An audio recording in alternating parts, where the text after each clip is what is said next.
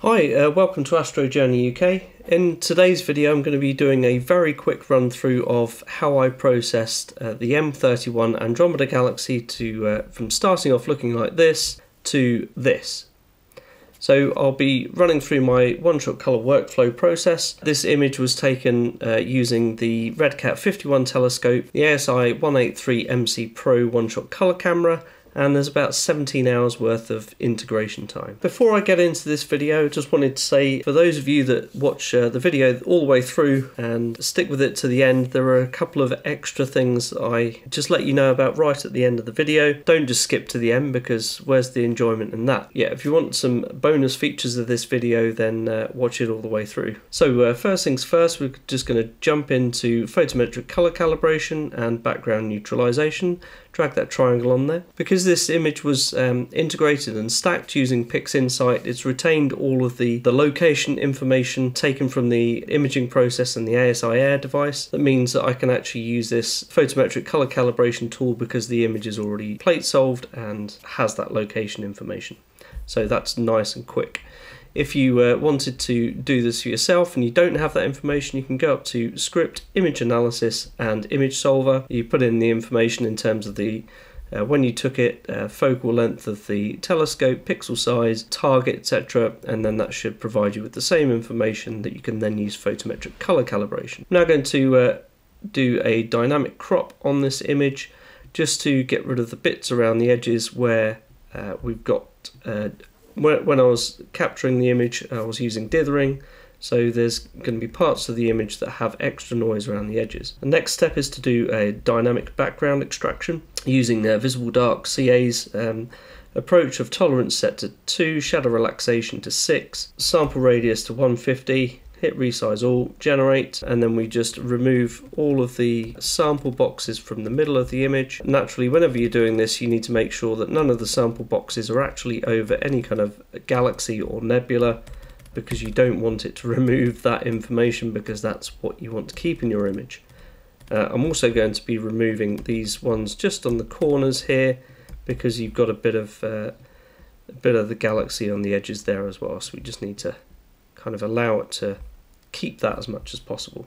I'm going to drag this triangle on here to keep the subtraction information, and we're going to do a division first to remove any vignetting, and then once we've done that, we can then close that down, open up this process and do the subtraction by clicking on the tick for that as well. So we've done all of our background extraction, all of our color calibration, and you've got this image. We're now ready to do blur exterminator, set stellar and non-stellar, drag that on there. So this is going to be doing some AI based deconvolution of the image. It's going to be taking that star information and deconvoluting the stars, and because I've selected non-stellar then stellar, it's going to do some deconvolution based on what it's calculated for the stars. It's going to do that on the non-stellar information as well. So that's that part done. Now do noise exterminator. I'm just going to increase the level of detail up to about 0.35 and drag that on there. So these RC Astro tools, they do cost money, but they work very well. And I'll just show you the difference here. So you can see this is after and this is before. There's a significant amount of noise there, and that's now gone. So it is well worth the money. We've got a linear image at the moment. We just need to create a non-linear image. So we're going to run histogram transformation, select the image there, and then we're going to drag the bottom slider such that we start to stretch the image, and you can see the histogram on the top moving to the right. If you want to see what's going on as well, we can run the preview and just turn off the screen stretching by clicking that red button there. So you want to apply this a few times.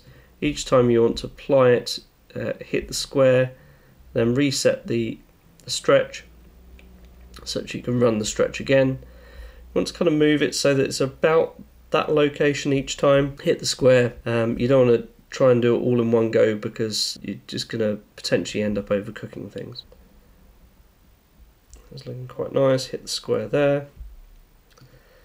So again, we don't want to overcook this too much, because also what we want to do is not end up with stars that are too bloated. So we want to remove those stars, process the image in a minute. Yeah, let's just hit square there. I'm happy with that. Close that down, So we can now do star exterminator. So we've got a non-linear image now.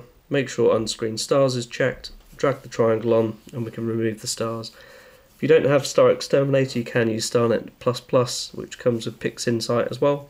But I like using this tool. The reason for selecting unscreened stars is to make sure that the stars come off, they're removed from that image, and then when actually we put them back in at a later point, they'll retain the colour that they should have. Just minimise the stars, we don't need that for now.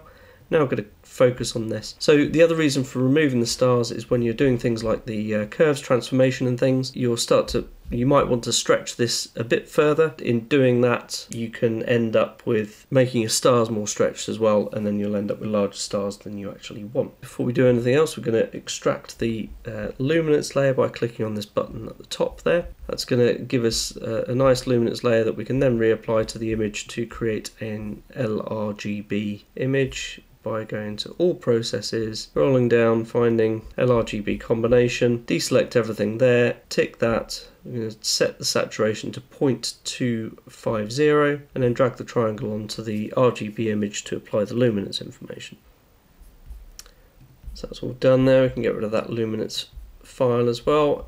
And what we're going to do now is we're just going to run SCNR, set it to about 80% and drag that triangle onto there to remove any kind of green hint that we've got in that image. So if you can see there, zooming in again, if we undo that, you can see there's definitely a green hint to that image.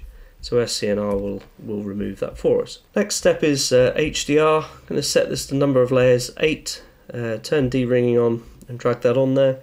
The reason for number of 8 layers is because that seems to give me the effect that I'm after. If you end up with 6 or 7, it kind of overcooks the HDR effect a little bit too much. But this is all down to personal preference. If you like that, do that. It's your image. But yeah, I didn't want that, so that's why I've removed that. So I'm quite happy with the way that's looking now. That's looking really good. What we can now do is start running some curves transformation to basically sort of pull out a bit more detail, stretch it a little bit, and add some saturation boost and things like that. This can be a really sort of time-consuming thing. I'm going to quickly rush through this, but yeah, definitely don't rush this with your own images. It's very important to get the best that you can out of your images.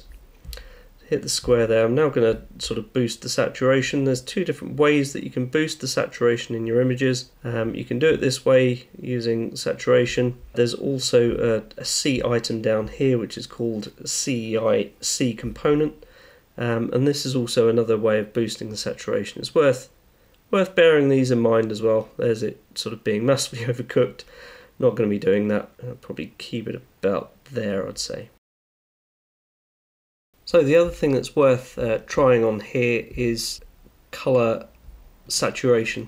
So this gives you the benefit of being able to selectively boost the saturation in particular areas. So it's very subtle, it seems, but you can you can boost like the reds and the yellows, which will appear mostly on the Andromeda Galaxy. You can also boost the blues as well, because there's lots of blue areas around the edges of the galaxy that are worth seeing if you can kind of pull out the detail there as well. So that's worth playing about with. I think I'm going to keep that. I quite like that curve, so I'm going to hit apply there. And that's that part done. We want to try local histogram function or equalization here, and the benefit of this is it just can give you some that looks terrible, but when you dial it down a bit you can actually sort of boost some of the local contrast areas, which can look quite nice as well. So we're just going to play about with this and see what we get and see what we like. I quite like that with all of the dark dust lanes and things, so I'm going to hit square there to apply that. So that's pretty much all I'm going to be doing to that part of the image. Now we're just going to be tweaking the stars a bit, not massively, but just going to boost the saturation of the stars. I'm going to bring it up to about that level and apply that to the stars 3 times. I tend to find that sort of doing that 3 times brings out a bit more of the colour of the stars, and it tends to work quite well for me.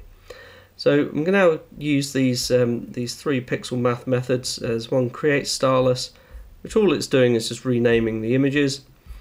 create a star image, so I've got stars and starless, and then I can use this pixel math script to add the stars and the starless back in using this this particular pixel math formula. So nice and quick way of creating that final image. So here we go, there is the final image. So for those of you that's watched this through to the end of the video, if you would like to use this image data to be able to follow through the whole thing, then I've put a link to that in the description. For those of you that looked in the description beforehand, then you might have already known that, but I thought it would be helpful for you to be able to follow along exactly with this particular image, and you can see how that works, and then you can compare that to any images that you have. I did run this through this video very quickly. The idea was to provide a very quick overview of how I actually process my images. If you want me to sort of provide a longer, more detailed video, if you find that useful, then please put something in the comments. Let me know whether you prefer a quick overview or a more detailed approach. Then I'll be able to tailor my videos to best suit my subscribers. Before we get to the final bonus part of this video, I just wanted to say thank you very much for everybody who's subscribed to this channel. I've gone past the 2K mark now, which is absolutely fantastic. I can't believe that's happened. I've also introduced YouTube memberships as well, so if you're able to and you want to support the channel further, then please look at the link in the description below. So now on to the final bonus part of this video. So one final thing I thought about just before doing this was actually to use morphological transformation on the actual stars themselves. So if we take that star image, go down to morphological transformation, reduce the intensity to about 0.85, select star size 9, so if you need to hit that button there, and then apply that onto the actual stars themselves, and then if we then do merge stars again, hit the square, we end up with this image, which actually I think looks really, really nice. Not as many stars in there, but actually I think the way those stars look, the overall image, I think it has a very ethereal type view to it. So yeah, let me know in the comments whether you prefer this image or this image. So I'll leave it at that. I hope you found this useful. Thank you for watching, and clear skies.